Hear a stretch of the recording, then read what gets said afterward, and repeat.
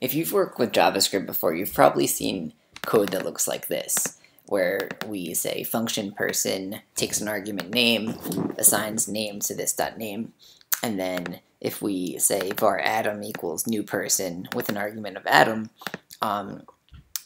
Adam is going to be an object with the property name that's equal to Adam. And if you are familiar with JavaScript and you've worked with JavaScript for a while, this all may look very normal to you. But imagine that you are a programmer who's never worked in JavaScript before. I would think that this would look weird because, first of all, this function call is returning an object, but there's no return statement. There's no return statement here. So how is that happening? And secondly, we're assigning something to this dot name, but where is this being initialized and declared? Like this is assuming that this is an object, but where is the var this equals that or something like that? That's not present here. So there are these two confusing things. And, how is this, what's the explanation for these two confusing things? And here are the two questions. We'll keep them here. How is the function returning anything given that there's no return statement? And how are we assigning something to this, given that it hasn't been initialized? And I'll tell you the answer to those questions. The answers to those questions. The explanation is that we're using the new operator. So what the new operator does is implicitly it says var this equals new object, and it says return this. So not much to it. When you call a function with the new operator, it does these two implicit things.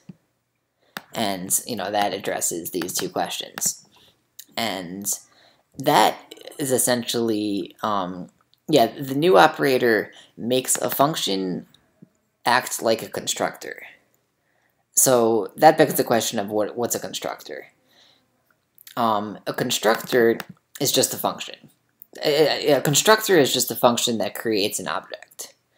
And that's actually not quite true. So a constructor is a function that creates an object that is an instance of a class. And instances of classes, they do inheritance. They can inherit from superclasses, and they expose things that subclasses can inherit from. So a constructor really is a function that creates, that instantiates a class and creates an object. And factories are actually my first definition. A factory is a function that creates an object that isn't an instance of a class, like a plain old object. And we can see here in Java, not JavaScript, but Java, we're defining a class and defining the constructor function, so that when we say new person in Java, it's going to call this constructor function. Okay, so that begs the question of JavaScript, where's the class part? Like, this is, where do classes come into play here? And I'm not going to get too detailed into this. A lot of people will loosely use the term class in JavaScript, and some other people might get annoyed at that and say that there's no such thing as a class in JavaScript, and the latter statement's actually true. There aren't classes in JavaScript. JavaScript uses prototypal inheritance. So the reason we call this a constructor is because it approximates classes, and I'll show you what I mean by that. So there's other implicit things going on here.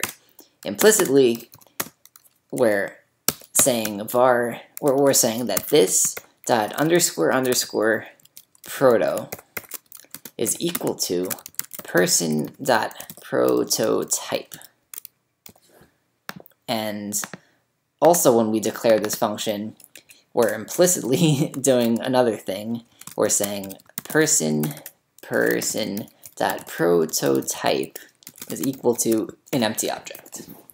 And we can do this because in JavaScript, functions are actually objects, and you can assign properties to them and methods on them, etc. So there are these additional two implicit things going on, in addition to the two things I started off by explaining.